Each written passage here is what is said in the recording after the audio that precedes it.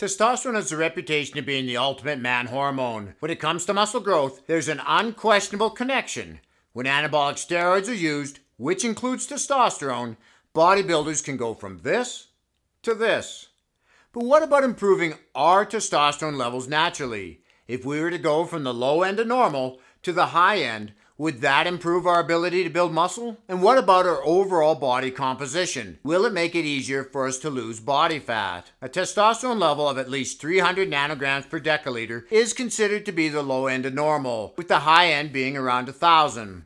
Since they typically say that our testosterone levels decrease with age, could this be the reason we lose muscle mass? And if it is, can we reverse it? They did a study looking at 252 men between the ages of 18 to 85, and they put them in 4 groups based on their testosterone levels. The lowest group had an average T level of 348, with the highest group's average being 717. What they found was an increase in lean body mass with each group as the testosterone levels went up, with the biggest difference being in the lower body. The highest testosterone group had 22% more lean mass in the lower body than the lowest group. Upper body mass wasn't as significant, with only a 5.6% improvement from the lowest to the highest. The second highest group, with an average testosterone level of 589, had the exact same amount of upper body lean mass as the highest group. There have been numerous studies done where they've used drugs to manipulate T levels, including suppressing testosterone to the low end of normal and below. Now, I don't know where they find these guys to volunteer to have their T levels reduced, but the results support what was found in the first study. Suppressing testosterone production reduced lean body mass. Now, to be clear, lean body mass isn't just muscle. It includes your bones, organs, blood, and skin. But it is a good indicator of the amount of muscle a person has. So far, we've established that the baseline muscle mass is greater in people with naturally high testosterone levels, with it lowering when their testosterone is suppressed, and vice versa. Still, we have to look at whether or not higher natural levels of testosterone help us to build more muscle than if we were on the low end of normal.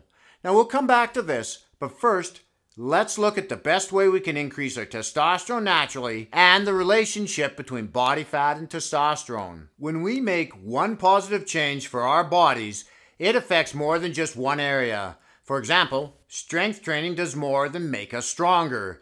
It has been shown to increase testosterone and it aids in losing body fat. Losing excess body fat is the #1 thing we can do to boost our testosterone. And while this may be difficult at the start, as we lose body fat, our testosterone levels go up, and along with strength training, increases our muscle and lean body mass, firing up our metabolism, aiding in losing fat, and making it easier to maintain a lower body fat percentage. To look at how much increased testosterone helps us build muscle, they did an interesting study back in 1996, where they took 4 groups of men. One just took a placebo and didn't train.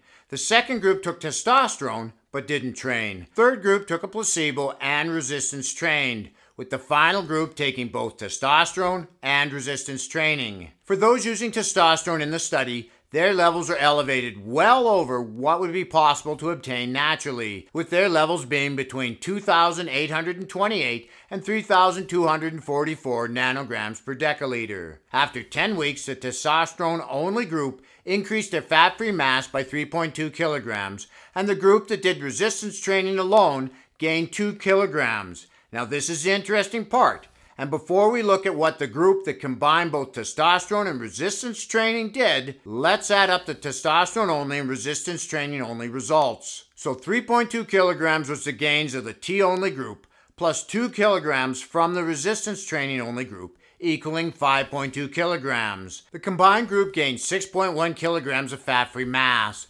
just 0.9 more than the total of the T-only and resistance-only groups. This small amount is essentially the positive effect this added testosterone had on resistance training, with testosterone levels being around 3 times higher than what would be considered the highest levels we could attain naturally. So the real advantage of increasing our testosterone naturally is to improve our baseline level of lean body mass. Add to this resistance training, and you can get some pretty impressive results. Now watch this video next to find out the best way to use exercise and weight loss to boost your testosterone. That way we can keep working out while having fun. This is Lawrence from Fit and 50. We'll talk to you again in the next one.